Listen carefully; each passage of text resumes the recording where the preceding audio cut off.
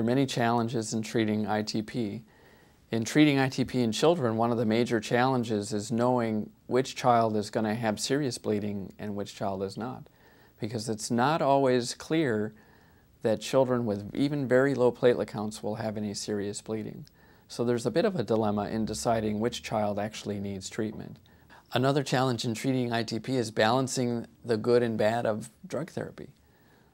As we know, all medicines have one or more side effects, and if the side effects outweigh the benefits of the medicine, then it becomes a challenge as to whether we should use that medicine or not. We know prednisone, for example, has a long list of side effects that really bother many patients that take this drug for a long period of time. So we have to use that medicine very, very cautiously and very judiciously. The same is true for immune globulin therapies like IVIG or Winro. Some of the side effects in some patients may outweigh the benefits. So it's always a challenge to balance the good and the bad of drug therapy for ITP.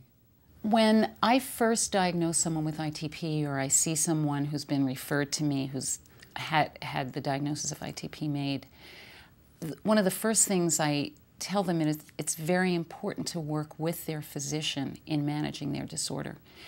Because this tends to be a chronic disorder in most patients, it means that somehow it's going to affect their lifestyle. And they need to be aware of all the things that may change in their life. We try very hard to get most patients into remission, and so that they can walk away and hopefully forget to ever send me a Christmas card.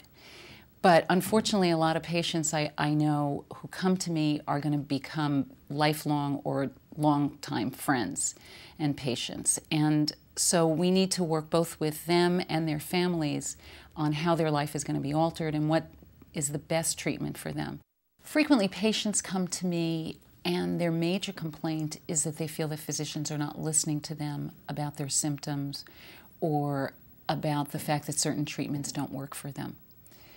And I think it's extremely important that a patient feels very comfortable with their physician and they feel listened to, because this is a chronic disorder and because this is going to be a lifelong or long-term relationship that they're going to have to form with their treating physician. And so there needs to be comfort and there needs to be a lot of understanding in order when you choose your physician that's going to work with you.